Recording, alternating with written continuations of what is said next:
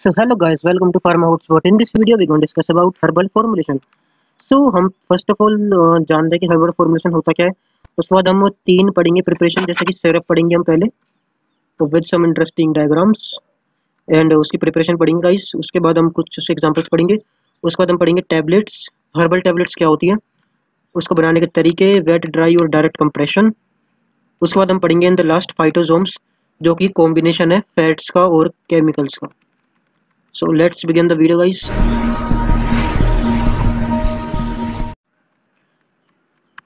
So first of all देखते हैं इसके नाम में छुपी इसकी डेफिनेशन. तो हर्बल मीन होता है प्लांट्स, ठीक है, सिंपल पौधे. फॉर्मुलेशन होता है जो हम उससे कुछ भी बना लेते हैं, कोई प्रिपरेशन.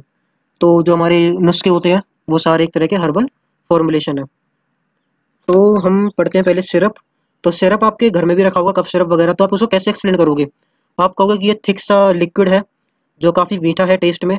अब मीठा क्यों है? आपको पता है शुगर कंटेंट तो उसमें बहुत सारे होते हैं, तो बहुत सारी शुगर कंटेंट, या फिर हम हनी भी यूज़ करते हैं उसमें, तो वो होता है एक सिरप. तो यही सेम डेफिनेशन है इसकी. और थिक स्वीट लिक्विड,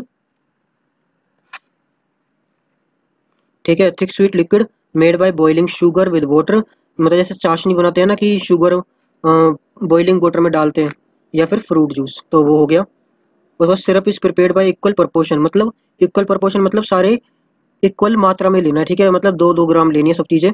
ऐसा नहीं है कि कोई हमने बहुत सारी ले ली, कोई बहुत कम ले ली, ऐसा बिल्कुल भी नहीं करना है. और हर्बल इन्फ्यूज़न क्या क्या लेना है इसमें? हर्बल इन्फ्यूज़न लेना है, डेकोक्शन लेना है, और हनी लेना है, या फिर हम अनरिफाइंड शुगर, मतलब अनप्रोसेस्ड शुगर हम ले सकते हैं. अब आप पहले हम जानते हैं कि हर्बल इन्फ्यूज़न डेकोक्शन होता क्या है. तो हर्बल इन्फ्यूज़न होता है ये कि इसमें क्या होता है कि काफ़ी सारे जो ड्राई लीव्स होती हैं उसको हम क्रश करके जो उसका बन जाता है. जैसे हम सिंपल हम घर में देखें चाय की पत्ती, सो जो चाय की पत्ती होती है वो सिंपल एक हर्बल इन्फ्यूज़न ही तो है. तो उसमें क्या है कि हम क्या करते हैं कि ड्राई लीव्स होती है प्लांट्स की, तो हम उसको स्टोर करते हैं एज अ टी, ठीक है, तो वो एक हर्बल इन्फ्यूज़न है. उसके बाद है डेकोक्शन. डेकोक्शन क्या होता है? हम जो हमने हर्बल इन्फ्यूज़न निकाला है उसको कुछ देर बॉइलिंग वाटर में रखो, फिर उसको छान लो, तो वो जो छना हुआ जो हमारा प्रोडक्ट है वो है डेकोक्शन. जैसे कि ग्रीन टी, तो ग्रीन टी सिंपल एक हर्बल डेकोक्शन है, ठीक है. तो आपको इमेज से क्लियर हो रहा होगा काफ़ी कुछ. उसके बाद है हनी. हनी आपको पता ही है, बताने की जरूरत नहीं है. उसके बाद मेथड ऑफ प्रिपरेशन, कैसे बनाएंगे. सो बहुत सिंपल है गाइस कि हमने 500 ml डेकोक्शन या इन्फ्यूज़न ले लिया, मतलब कोई भी एक्सट्रैक्ट ले लिया और उसको पैन में डाल दिया, ठीक है. उसके बाद हमने क्या करा, उसमें हनी या शुगर डाल दिया, मीठा तो करना ही है क्योंकि सिरप है. उसके बाद हमने उसको हीट कर दिया थोड़े टाइम तक विद कॉन्स्टेंट स्टीयरिंग, मतलब कॉन्टिन्यूस हमने उसको हिलाते रहे, ठीक है, जब तक हनी और शुगर है वो डिजोल्व ना हो जाए और मिक्सचर सिरपी कंसिस्टेंसी में ना हो जाए. फिर हमने क्या करा, रिमूव कर दिया हीट एंड उसको थोड़ा ठंडा कर दिया, क्योंकि हमको उसको जार में रखना है. तो जार में रखने से पहले हम उसको ठंडा करेंगे गाइस. सो कूल्ड सिरप है जो, उसको हम स्टेरलाइज्ड ग्लास जार में कर दिया यूजिंग फनल, ठीक है, and store in cool dark place. Seal the jar with cork, हमने उसको बंद कर दिया जार को. अब हम थोड़े डायग्रामेटिकली वे में समझे तो ये है कि हमने ये मिक्सचर लिया, इन्फ्यूज़न या डेकोक्शन कुछ भी कहो आप इसे, इसको हमने पैन ये चायदानी सी में डाल दिया. उसके बाद हमने हनी या फिर शुगर हमने ऐड कर दिया. फिर हम उस चायदानी को हिलाते रहे जब तक वो डिजोल्व ना हुई. उसके बाद हमने उसको ठंडा कर दिया, और ठंडा करने के बाद हमने ढक्कन बंद कर दिया जार का. कुछ सिरप जो मार्केट में अवेलेबल है, जैसे रसबेरी सिरप, तो ये क्या होता है, राइपन्ड रसबेरी से प्रिपेयर होता है गाइस. राइपन्ड मतलब कच्चा. उसके बाद रसबेरी सिरप्स का काफ़ी यूज़ है, जैसे कि मास्क करता है the test of bromide, citrate, saline drugs, antipyrine. तो ये सारे बहुत गंदे वाले ड्रग्स होते हैं, तो इनके टेस्ट को मास्क करने के लिए, ढकने के लिए हमने इन सिरप्स का यूज़ करा है. जैसे एंटीपायरिन एक ड्रग है जो यूज़ करते हैं बेंजोकेन के साथ टू रिलीव ईयर पेन और स्वेलिंग, ठीक है. ईयर पेन स्वेलिंग के लिए हम काफ़ी ज़्यादा एंटीपायरिन और बेंजोकेन का कॉम्बिनेशन यूज़ करते हैं. तो वो हम क्या करते हैं, सिरप के रूप में हम उसको दे देते हैं, जिससे क्या होता है आपको पता नहीं पड़ती कि आप कितनी कड़वी दवाई ले रहे हो. आप इसकी इमेज भी देख लीजिए, ये ऐसा होता है. नेक्स्ट है चेरी सिरप, जो कफ और सल्फा एंटीबायोटिक में काम आता है. फिर नेक्स्ट है जिंजर सिरप, जो मसल पेन करता है रिड्यूस, डाइजेशन वगैरह, लोअर कोलेस्ट्रॉल करता है. नेक्स्ट प्रिपरेशन है टैबलेट. तो टैबलेट आप कैसे करोगे डिस्क्राइब, तो आप कहोगे कि सॉलिड फॉर्म है, और अगर आप क्रश करोगे उसे तो पाउडर निकलेगा. तो सिंपल यही डेफिनेशन है, powder are the solid dosage form of powdered herb, कि पाउडर था सिंपल, हमने उसको कॉम्पैक्ट फॉर्म में उसको इकट्ठा करके हमने ड्रग्स गोली बना दी है। हर्बल एक्सट्रैक्ट और there constituent prepared by modelling और कंप्रेशन। सिंपल या तो उसको मोल्ड कर दिया कि हमने ऐसी ट्रेज में रख दिया जिससे वो शेप में आ गए, या फिर हमने उसको कंप्रेस कर दिया बाय द मशीन।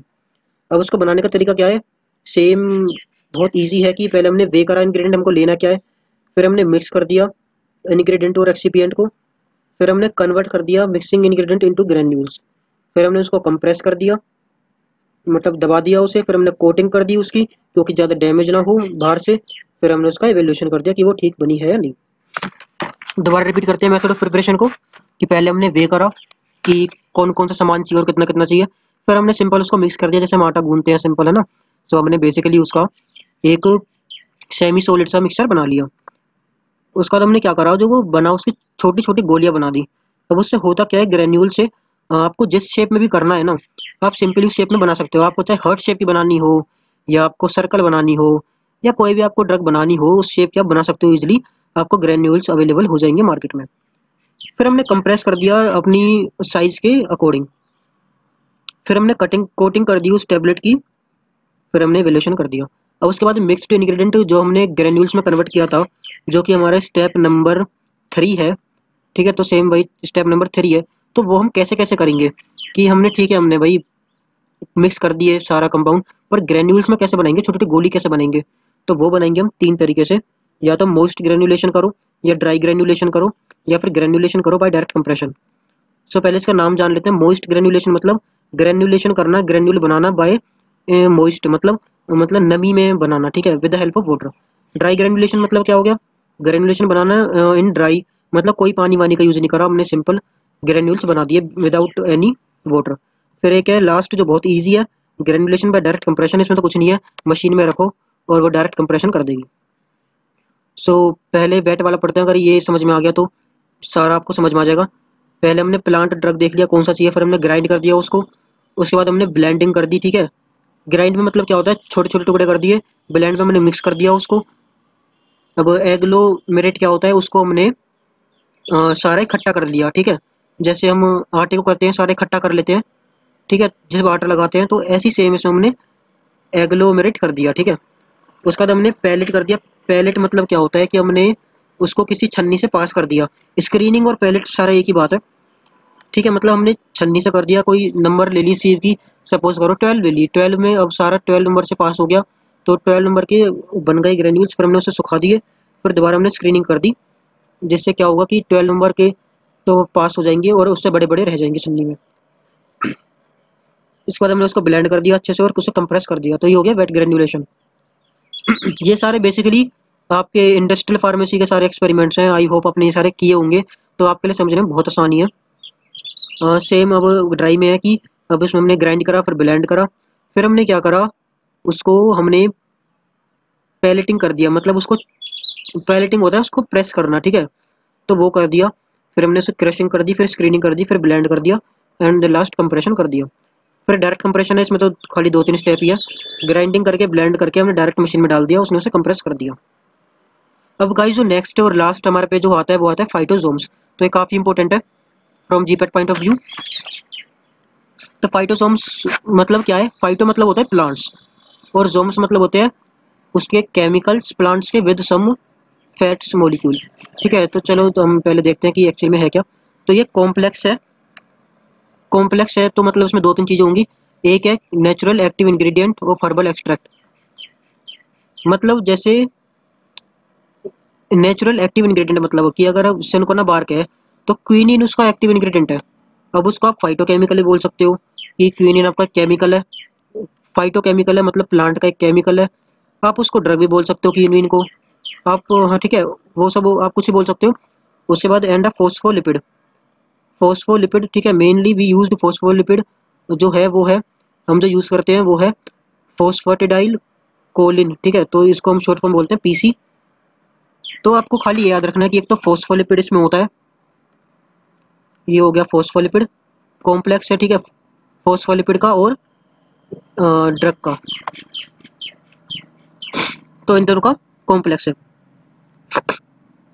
ये नाम याद रखना है कि जो मेन फोस्फोलिपिड है वो है फोस्फोटिडाइल कोलिन, उसके बाद फाइटोसोम्स हैव मतलब हैविंग हायर सोलिबिलिटी, हमने बनाया क्यों, क्योंकि उसकी हायर सोलिबिलिटी है और बेटर एब्जॉर्प्शन है, जो क्या करता है फार्माकोकाइनेटिक प्रॉपर्टीज को एनहेंस करता है, फार्माकोडायनेमिक प्रॉपर्टीज को भी एनहेंस करता है।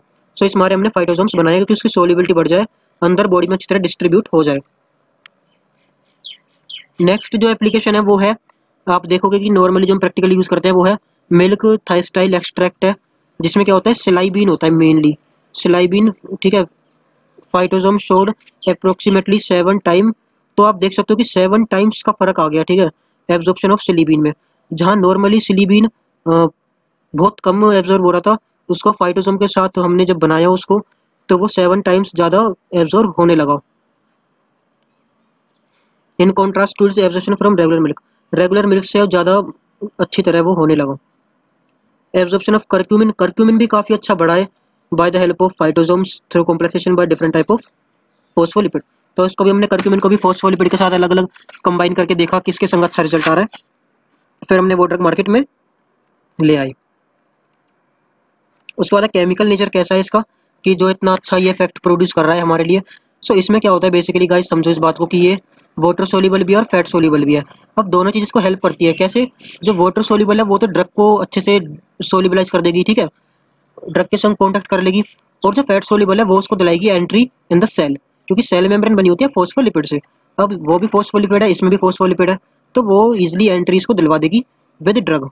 सो ये काम करेगा एज अ कैरियर, ठीक है, जिससे क्या होगा कि अच्छी तरह सेल के अंदर जा जाके अच्छी तरह पेनिट्रेशन कर जाएगा बॉडी के अंदर, और काफी अच्छी तरह डिस्ट्रीब्यूट हो जाएगा, जहाँ की नॉर्मली ड्रग जो कि वाटर सोल्यूबल है वो नहीं जा पाता, पर with the help of this ये इजिली चला जाएगा। तो यही सब लिखा है इस कंटेंट में, इसमें क्या है कि contain both water soluble drug as well as phospholipid. Phospholipid है fat soluble which increase their solubility, जो इंक्रीज करेगा सोल्यूबिलिटी, वेयर एज लिपोसोम, जो लिपोसोम है, जो लिपिड्स है, वो खाली फैट सोल्यूबल है, ठीक है, वो अंदर चला जाएगा लिपोसोम, पर उसका फायदा क्या कि जब उसके पास ड्रग ही ना हो। तो फाइटोसोम हैविंग पोलर हेड, कि जैसे हमने मिसल फॉर्मेशन में आपने पढ़ा होगा 12th क्लास में कि पोलर हेड होता है, नॉन पोलर टेल होती है। सो सेम फंडा वही है कि जो पोलर हेड है वो वाटर से अटैच हो जाएगा, और जो नॉन पोलर टेल है वो उसको हेल्प करेगी फॉस्फोलिपिड सेल मेम्ब्रेन से क्रॉस करने में। सो ये तो बात उसकी केमिकल नेचर की। सो आई थिंक यही था गाइज आज इस वीडियो में। नहीं, अभी एक चीज़ और है कि इसका डायग्राम आप देख सकते हो, इजीली आपको क्लियर हो जाएगा कि जो लाइपोसोम है वो सिंपल, देखो आप, खाली फैट सोल्यूबल मॉलिक्यूल है। जो सर्कल है वो है फॉस्फेटिडाइल कोलिन, जो हमने फॉस्फोलिपिड पढ़ा था पहले, और जो ट्रायंगल है वो है वाटर सोल्यूबल फ्री ड्रग, ठीक है, और जो आपके इस सर्कल के अंदर ट्रायंगल है वो उसमें दोनों है, ड्रग भी है और फॉस्फोलिपिड भी है। तो आप देख सकते हो फाइटोसोम में दोनों चीज़ है, जैसे हमने डिस्कस किया था कि ड्रग भी है और फॉस्फोलिपिड भी है, but in this case liposome में खाली फैट सोल्यूबल मॉलिक्यूल है, तो ये बॉडी के अंदर चला जाएगा पर काम कुछ आएगा नहीं। बट इसमें ये बॉडी के अंदर चला जाएगा, जो कवरिंग है उसको एंट्री दिला देगी, और अंदर जाके ये इस ड्रग को रिलीज कर देगी। सो लाइपोज ये फाइटोसोम्स काफ़ी हेल्पफुल है हमारे लिए। सो I think this is it, and I hope you like the video, and if you like the content press the like button, and if you are new here join us by subscribing the channel. We will meet in our next video. Thank you guys for watching this.